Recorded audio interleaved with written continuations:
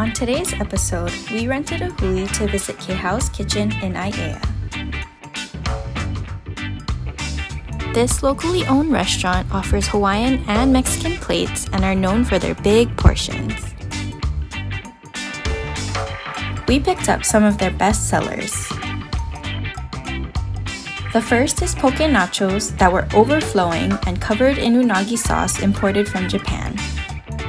Their squid luau is made from poke-grade squid and sells out in a day. The local boy plate is enough for two with ribs, kalua pig, and lau lau. Check out this family-owned and run business in Aiea, and thanks for coming along on another Toyota Quick Pickup.